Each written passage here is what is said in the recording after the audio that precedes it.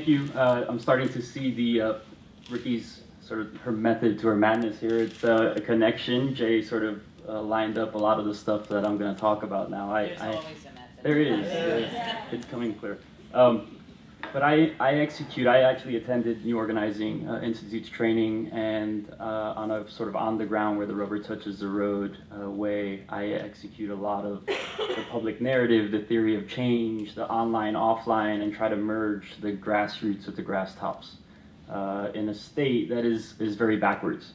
So I'll give you a little bit about the organization that I work with. SAVE is actually an acronym for Safeguarding American Values for Everyone. It was started about 20 years ago during the Anita Bryant campaign to wage war against gay people in the state of Florida. And by the time she did enough damage, a small group of people in Miami-Dade County decided to come together and fight back. So SAVE was formed in the process, and at that time we were able to defeat one of her constitutional amendments, which would have made it impossible for gay people to be recognized, the LGBT community to be recognized in non-discrimination policies. So unfortunately today, even though we stopped that wave, Florida is still one of the 29 states where you can be fired if you're gay. It's one of the 36 states where you can be fired if you're transgender. Until recently, Florida was one of the only states that did not allow people who are gay and lesbian to become parents and adopt. That ruling was overturned by the ACLU of Florida's work in the courts just last year, October. We're actually ranked number 46 of all states with regards to LGBT inclusiveness and acceptance. You can find that ranking on Equality Giving, which gives you the rankings of all the states in the union.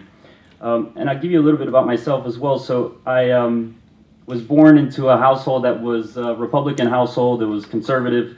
It was led by a Cuban American and really run by a Puerto Rican American and my mother. I was born in New York. I came to Miami, and we didn't have too much money. And I got to a point in my life where I had to make a decision. Nobody had gone to college in my family, so my father was strongly encouraging me to enlist. He was a veteran, and he thought it would be valuable for me to also participate. I, of course, didn't want to do that. My mom was working behind the scenes, and she figured out a way to get me some money to go to college. And at that moment, I talked to my father, and I said, okay, I'm not enlisting. I'm going to college. I'm going to make something of myself. And at that time, I realized, as I was getting involved, what he really wanted for me was a way to give back, a way to contribute, a way to serve our country. And in the end, as a result of my profession and my career and the work that I do now, I realized that I've achieved that goal. I'm not wearing a uniform while I do that. And he used guns and bullets to do that for people in a foreign country, and I use stories and I use statistics to do that today. And I work, interestingly enough, what makes my story unique is that I'm not a member of the community. I'm married to a woman, and I identify as heterosexual. My gender identity is male. I'm cisgender, and we have a 3-year-old baby. So I do this work because when I was being raised in a household that had an aunt with 9 children, and 7 of them were gay and lesbian, and we used to have our Christmas dinners. Must have been the water. My normal included LGBT people. So it was interesting as I got older to see, you know, in college and as I started to join the workforce, I realized the discrepancies and inequality that existed between people. So I got involved, and now I'm the executive director of an organization that's dedicated to doing this. That's a little bit of my story of self, and we get to use that on a daily basis. That public narrative that Jay was talking about and that we execute on a daily basis is what allows us to engage the community. Apathy is really high, not only across the country with regards to the LGBT movement, but in Florida especially. You know, a research report recently done showed that only 3.6% of LGBT Americans give money to advocacy. 3.2% of those give $100 or more, up to $1,000, and 0.2% give $1,000 or more. And we've been hearing this common theme that LGBT people are across the board. They come from many walks of life, and they're fully part of the broader community. So in my community in South Florida, I have men and women that give millions of dollars to arts and culture and the museums and to children's causes, but they're not supporting advocacy. And it's an educational process that takes place not only with the broader community, what we call the movable middle, the people that we're trying to get to, the straight folks, but it's also an educational process to the community themselves. I'm oftentimes trying to talk to two men that have considerable wealth, and they're trying to talk me out of marriage equality and non-discrimination, and I won't be fired from my job because I own the company, and I don't have to worry about adopting children because I don't want to do that, or I don't want to enlist in the military. But I often have to remind them, yeah, but it's about the 13-year-old boy in Hialeah, which is a small city in Miami-Dade County, that doesn't have the means to protect himself. He's questioning his orientation, his identity, and he's being discriminated against. So the educational process is continuous. We do that by implementing our theory of change. Good terminology, Jay. Florida also competes with a number of movements. It's very backwards in that state. We have a governor that has openly professed his opposition to gay and lesbian people. He's appointed people in positions that carry that same mission.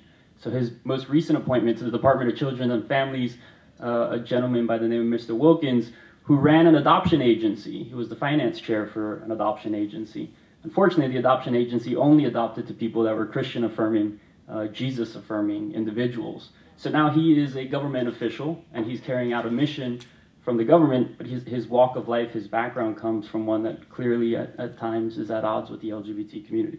So how do we make progress, and how do we find solutions to navigate change in the state of Florida? And I think if there's anything I'm good at, it's that. It's being innovative, and it's being able to come up with stuff that makes progress.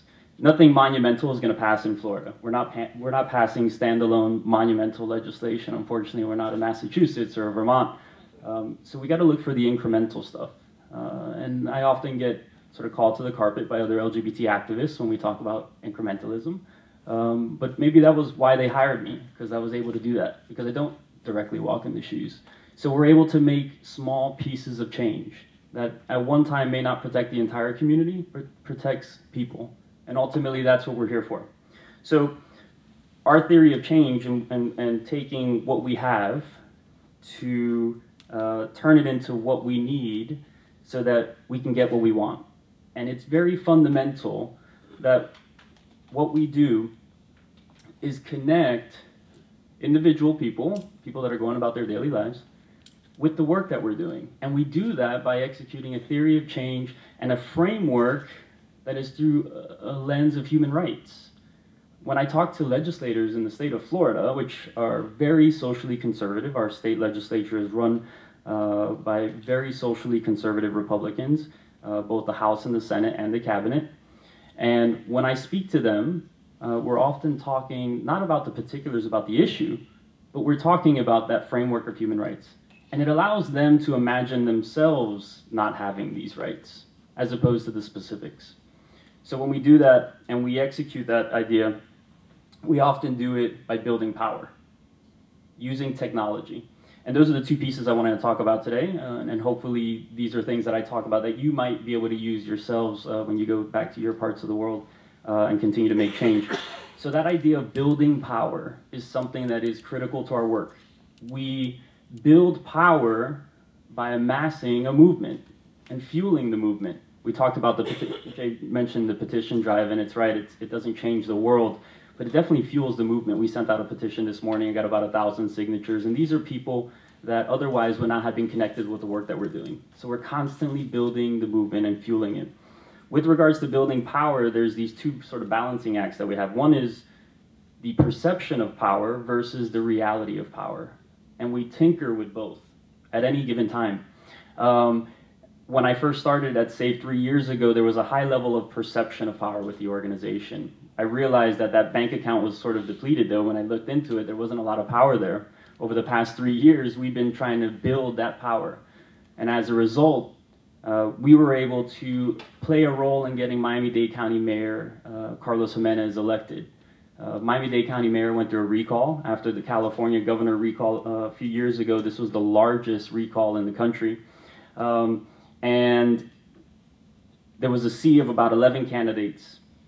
These 11 candidates were all running for mayor. Some of them were supportive of LGBT issues and some of them weren't. It got down to a runoff between two candidates, an existing county commissioner, as well as another mayor, that city I mentioned before. He was actually the mayor of Hialeah.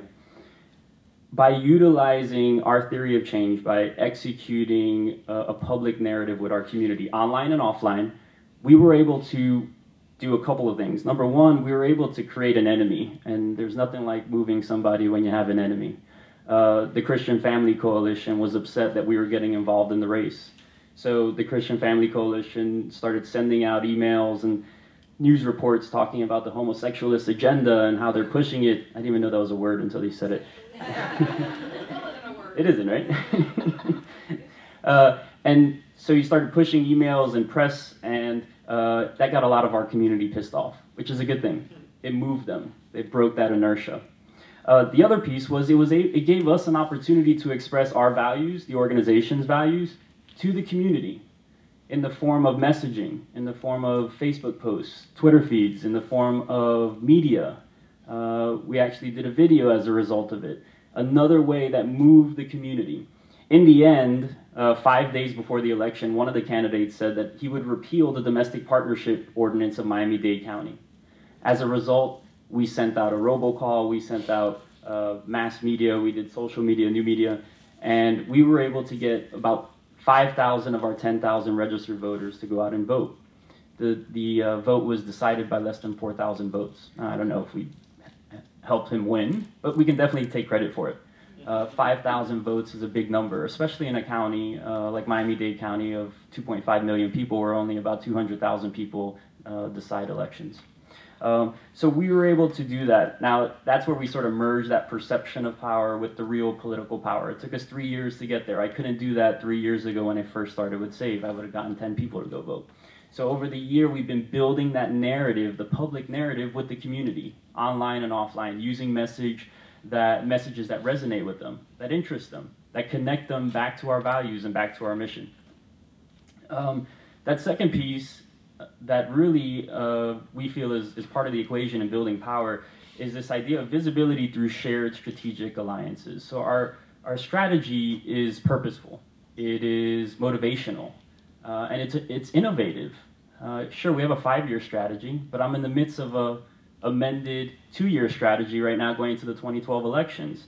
So if we need to project power, and we do that through our communication, more specifically low-cost communication, we were at a place where we embraced technology, we embraced social media. We used that to apply pressure back to the mayor, who we helped get elected, who then sat down with us and said, how do I help the community? Many people came to us and said, CJ, this was the first time I ever heard Miami-Dade County mayors that were running for election talk about LGBT issues. It was the first time it got to that level. So we sat down with the mayor, we had a discussion, and we figured out a way to work with the mayor's office to do a project very similar to the Presidential Appointments Project. I'm not sure if anybody's familiar with that, with the Victory Fund, but it's an idea which provides highly qualified, highly effective people in the form of resumes and portfolio to the president, and in our case the mayor, so that he can appoint highly effective, highly qualified, openly gay people to government. I was talking to a donor the other day, he used the word infiltrate, which I don't know if I necessarily want to use that word, but he gets the point across. We sat down with the mayor, he loved the idea. We are working right now on a project that's going to get some of our key leadership into positions of power. Now again, minus us changing policy, changing legislation, without that sort of work being available to us, we're looking for the other stuff that we can do that's going to build and provide a primer to get us to a point where we can change policy. This other piece about visibility with the Miami Appointments Project, the Mayoral Appointments Project, was we thought it was an opportunity to bring together other organizations, which is something that often doesn't happen in the LGBT movement, organizations working together, unfortunately. I don't know if that's the case in other movements. Miami-Dade is saturated with LGBT organizations. There's about 20 of them. Gay and Lesbian Chamber of Commerce. There's about 4 organizations focusing on youth. There's organizations solely focused on transgender issues, on social welfare and health issues. So we found an opportunity to bring these organizations together through the Mayoral Appointments Project and sit them down and provide their input, provide them a place where they can also give their best and brightest. And again, an opportunity to get LGBT people into the broader community. Because these are folks that are sitting on boards that focus on public art in public places. These are people that are sitting on boards that focus on things like youth advocacy, issues that resonate with the broader community. Again, there's been that common theme about LGBT people being part of the broader community, and we truly believe that. There's no better way, we feel like, than getting them into positions of power. So that when last year the chairman of the Community Relations Board of Miami-Dade County, who was the evangelical Haitian preacher, very powerful individual, never heard any of our issues at the Community Relations Board. As a result of this project, we appointed somebody to the Community Relations Board, and now when the chair has something to say that's usually negative about gay people, we have somebody on that committee that can go speak to him and talk to him directly. And what kind of change does that make? I'm not sure, but I know it's better than no one talking to him. You know, we don't track that type of stuff. Am I getting time? No, I'm not. It's a stop right next to me. So I think the bottom line for us is a local LGBT advocacy organization, one that's trying to make change. We look for ways to become the source for our legislators, for our lawmakers, for our opinion leaders. And wouldn't it be an amazing place if all of you, your representative of your particular organizations and your movements, wouldn't it be a great place if our lawmakers saw us as that source? You think of home improvement, and the source is Home Depot. Well, we're striving to be the Home Depot of the LGBT movement in Florida, and it's working. The other day, Rick Scott started to follow us on Twitter. And if we were not relevant and not making any noise, why would they waste the time to follow us? Strive to be that source, use things like the public narrative, the theory of change, engage the community. I think that's what we're doing on a daily basis. If you're looking for more information, you can go to saveday.org, and I can definitely make myself available for how we execute a lot of our strategies. Thank you.